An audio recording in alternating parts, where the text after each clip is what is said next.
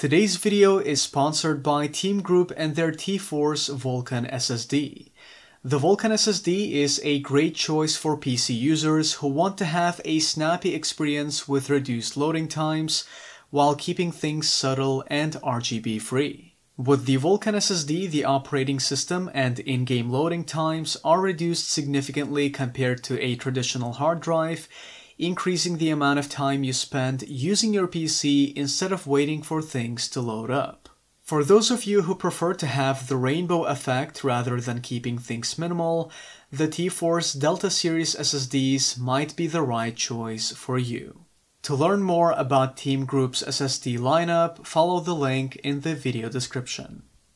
Previously, we had a look at whether building a used PC with a 4th Gen i7 for just under $500 is worth it, though since we had a budget limitation, we had to use a GTX 760, which heavily held back our i7.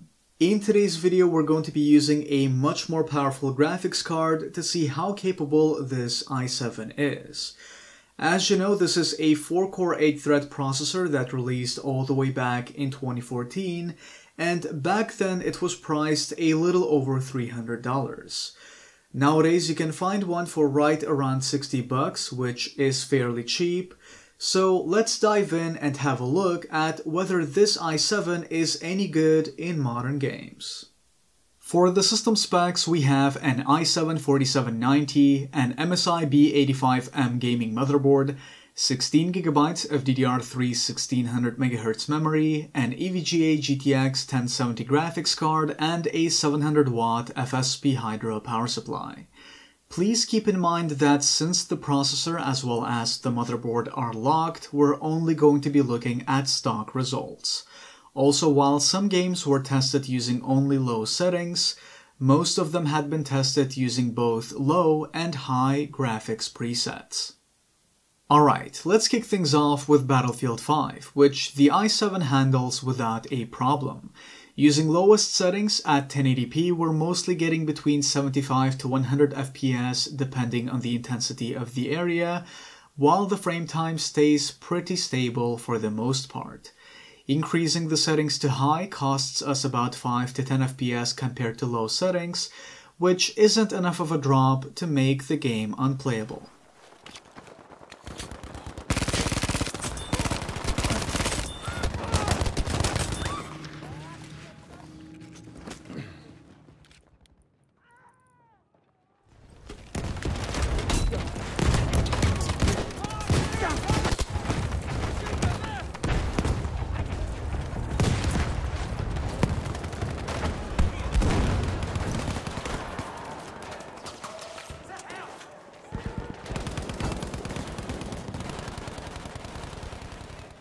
Next, we have Division 2, and there is not much to say here. The frame rate basically never dips below 90s unless you're in a demanding area or situation. Unfortunately, I didn't test this game using a higher preset, though I doubt that increasing the settings to medium or high would result in a big performance impact.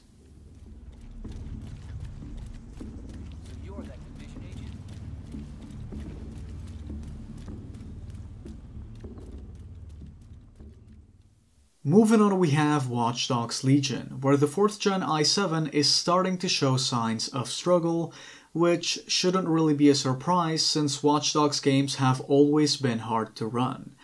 Now, it's not like the game is completely unplayable. The frame rate tends to hover between 50 to 60 frames for the most part, yet there are moments when we get sudden dips down to mid-30s, which are absolutely impossible to ignore.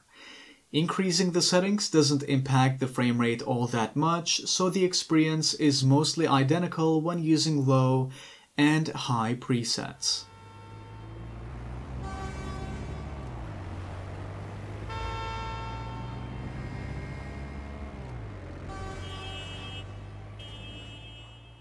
Next on the list, we have Apex Legends, which the i7-4790 is capable of handling without a hitch.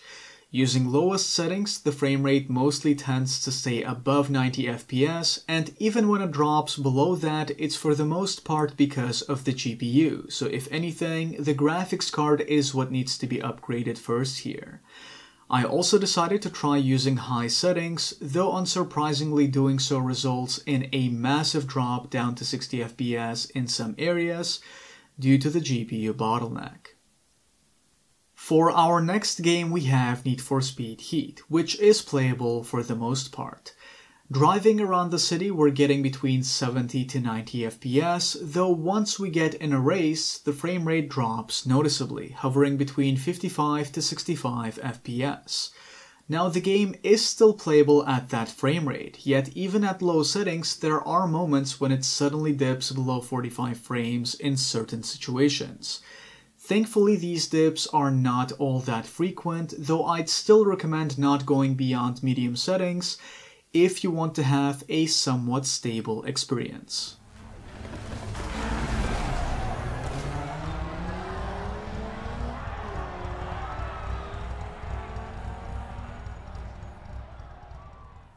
Next on our list we have Control, which the Haswell i7 has no issues running. In fact, we're heavily GPU bound here even at low settings, meaning that upgrading the graphics card is what needs to be done to achieve a higher frame rate.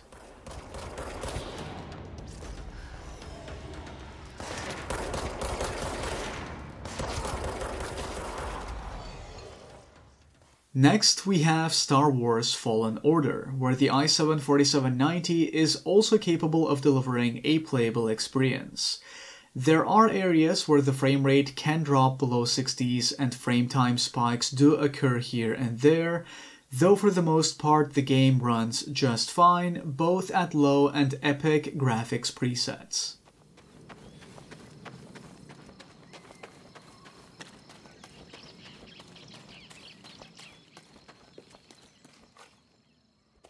For our last game we have PUBG, and here the i7 also performs pretty good. There are instances when you get drops below 75 FPS in detailed areas, but overall the game is more than playable.